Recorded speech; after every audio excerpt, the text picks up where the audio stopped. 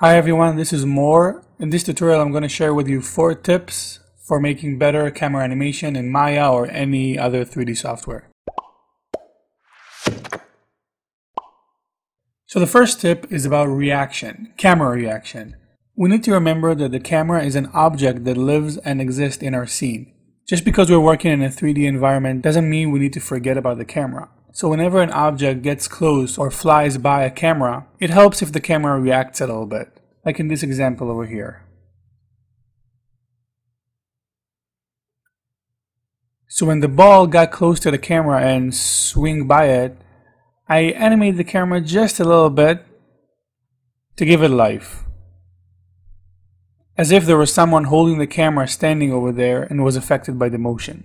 The second tip is for tracking movement.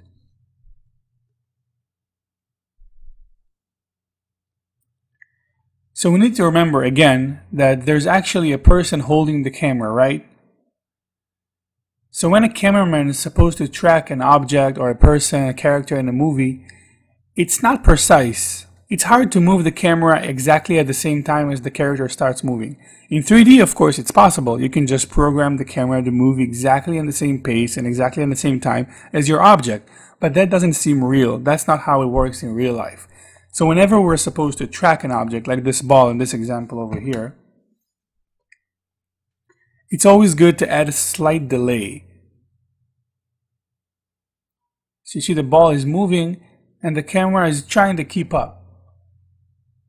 It starts moving a little bit after the ball starts moving.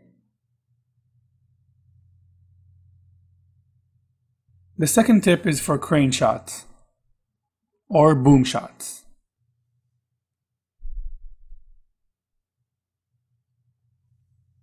Since we're working in 3D, it's really easy to add an expensive boom shot, right? Well, first of all, I always recommend considering if you really need an expensive boom shot just because you can. Sometimes we just try to get this crazy Hollywood look to our shots even though we don't really need them. So assuming you did decide that you want a boom shot, in 3D it's really easy to translate a camera upwards. So it is kind of like a boom shot. We just place a camera somewhere and then we raise it high and high and high as much as we want, and that's it. Well, in reality, when you actually use a crane, it looks a little different. I'll show you. So this is our crane over here. And this is what the crane sees on the left. So did you notice that as the crane is doing its movement, there's an arc to its movement? It's not just the camera going up. It's not just us taking the camera and raising it up. That's not the same thing.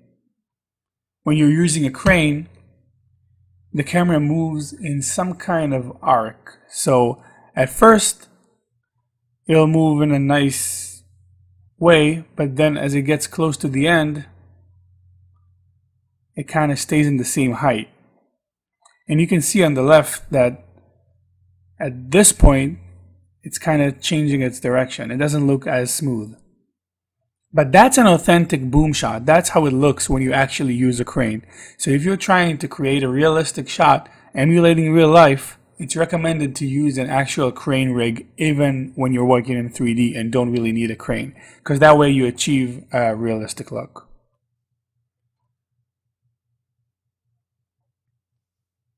You can get that camera rig at creativecrash.com. I'll post a link in the description. The next tip is about handheld camera. So we remember that the camera is actually a live object in our scene. So we always need to consider and be aware of what's it standing on. Is it someone holding the camera? Is it standing on a tripod? Is it on a crane? We need to know these things. So if it's not standing on a tripod and there's actually a person holding it, maybe you want to add a little handheld motion to it. So say we want to film this thing over here. Even the camera, very, very slight motion has the illusion of someone holding the camera. You don't need to animate it too much, just a little bit of translate, rotation, just enough to sell the shot. Alright guys, thanks for watching. If you have something you want me to make a tutorial about, please write it in the comment section below. Don't forget to subscribe and visit our website at bloopanimation.com.